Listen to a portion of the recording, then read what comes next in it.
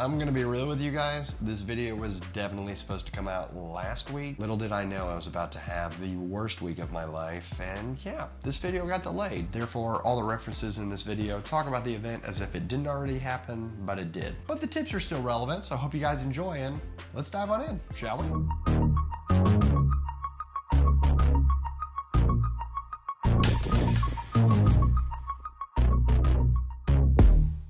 What is up, YouTube fam? Robbie C here. We are out here at Magnolia Links Disc Golf Course, and we are going to talk today about prepping for your first disc golf event. There are tons of you out there who've been playing casually for a while now, and you may be saying, well, Mr. YouTube man, when's it time to sign up for my first event? And the answer is honestly, right now. I'm not playing my first ever event this weekend, but I am playing my first Disc Golf Pro Tour event, the Music City Open. Yes, it's a Silver Series, but my rating isn't phenomenal compared to pros, so it's pretty tough to get into the full-on Elite Series. So I thought, while I'm prepping for my first Pro Tour event, why not use these same principles to help get you prepared for your next event? I've got a few talking points I want us to go over, so let's dive in.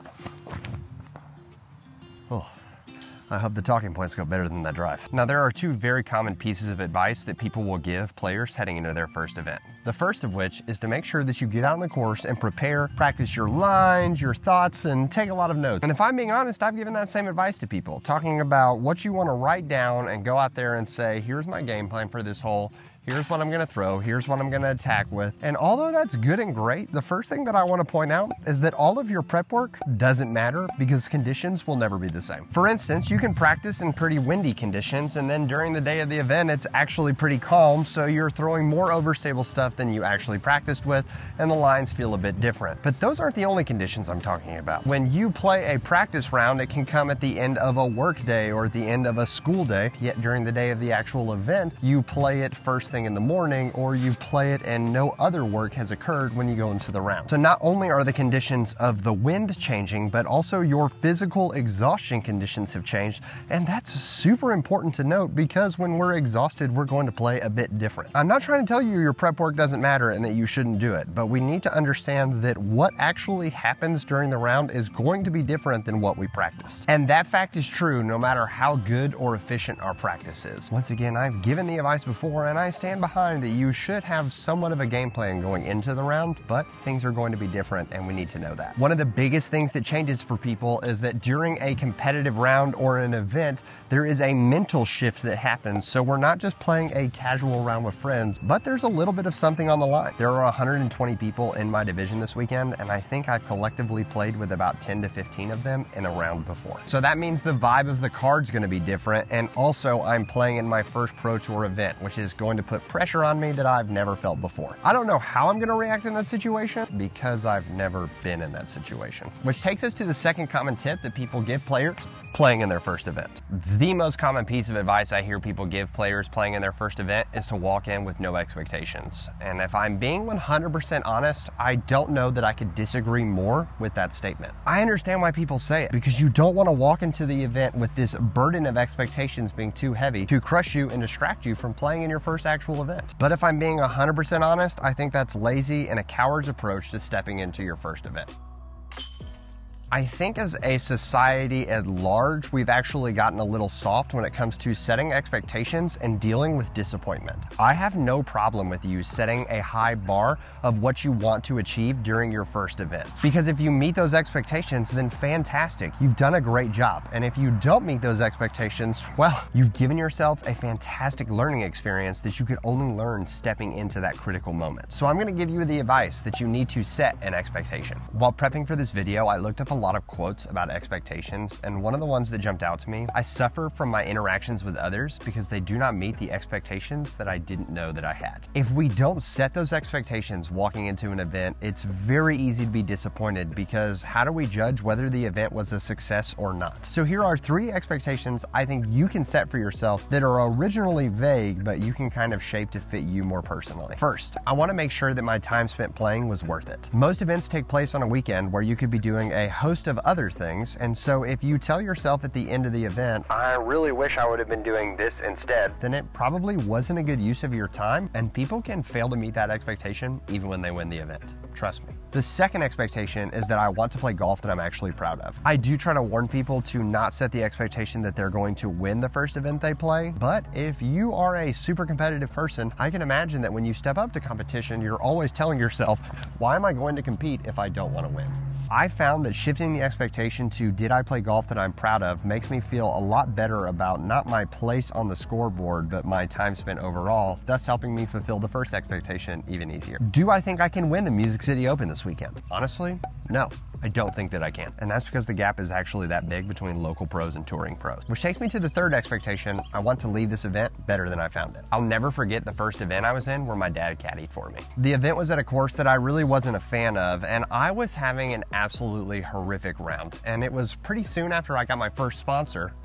I wasn't landing putts in the basket, drives were kicking off of trees, and it was overall just a pretty miserable time. But what was worse than the golf was the experience that I made for my card mates. It wasn't until we got in the car afterwards that my dad pointed out to his then 28-year-old son how embarrassing that was, and he wasn't talking about my play. It was from that moment on that I changed my mentality of how I approached events in general. I have definitely had some bad rounds since then, including a moment where I was playing in 40 to 50 mile an hour winds at the DGPT championships, where we literally witnessed trees get pulled out of the ground. But my expectation is to leave the event better than I found it, and it created some really great moments to just laugh together, because what else can you do in the middle of something like that? So whether you make lead card or the last card in your division, remember that there's something more to be said about what you're doing there that day that's going to go far beyond just one singular round. Now that's a lot of mental and honestly life coaching, so let's talk about a few practical things as well. My third tip heading into your first event is to make sure that you not only know your strengths, but you exploit them. And one of my biggest strengths is that I throw really far.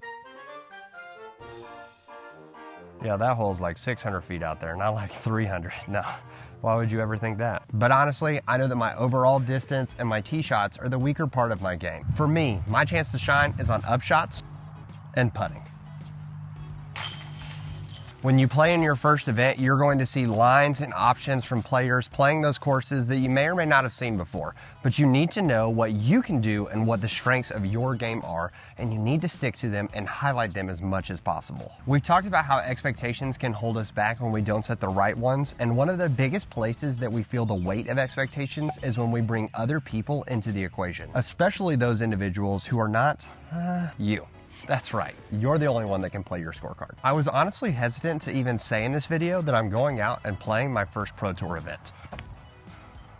But the reality is that even if I let people know or not, I still receive messages after every single sanctioned or rated round I play of people popping into my DMs telling me how garbage I am at this game and that I'm not qualified to teach anyone out there on the internet how to get better because I'm so bad at playing the game myself. Which, honestly, some days they're not wrong. I don't play great golf all the time, and I've never advertised being the best in the world. But you know, it is what it is. Y'all, I'm gonna be real with you. Disc golf is not easy, and anyone that's trying to convince you otherwise is either lying to you or isn't telling you about all the hard work and practice they've had to put in to make it look or feel easy. So bringing other people who aren't you into the equation to be thinking about them while you're trying to throw these hard or technical shots only sets us up for failure, especially when you find yourself in a new environment that you're playing an event for the first time. So if you're worried about people's perception of you after a round, those probably aren't great people that you need to have in your life. And you're welcome to use the same response that I give to lamos who try to heckle me. Never let them see you sweat. So my name's Robbie Crawford, PDGA number 128799. You can look me up in the event this weekend and follow along if you so choose, because honestly, the last tip of this video has been the hardest one for me to learn this week, but it really settled for me yesterday. At the end of the day, you just have to have fun.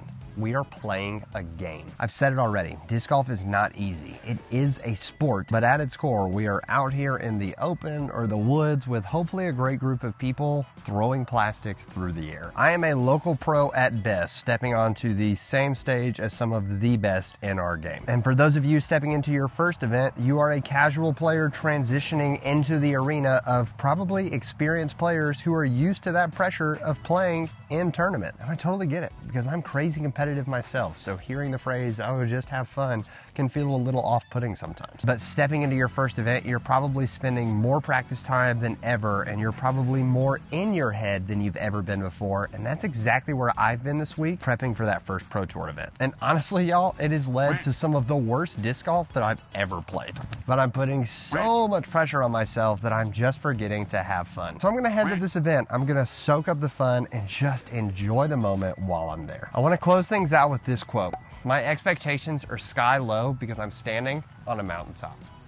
Intentionally choosing to make the world a better place for other people, intentionally choosing to enjoy the round regardless of the score, that's the mountaintop that we want disc golf to get to. No matter how low your expectations may feel, you're still in the clouds. It's not easy to step up and play your first event, but I want you to hear me say this. Proud of you for taking that next step, and I don't care how the score turns out. If you can be proud of yourself on the other side of the round, then we've accomplished our mission. We're growing the sport together. With all that said, I want to say thank you for watching and thank you for tuning in. I hope you have an incredible rest of the week, because I know I'm about to. But for now, I'm going to leave you with the birdie.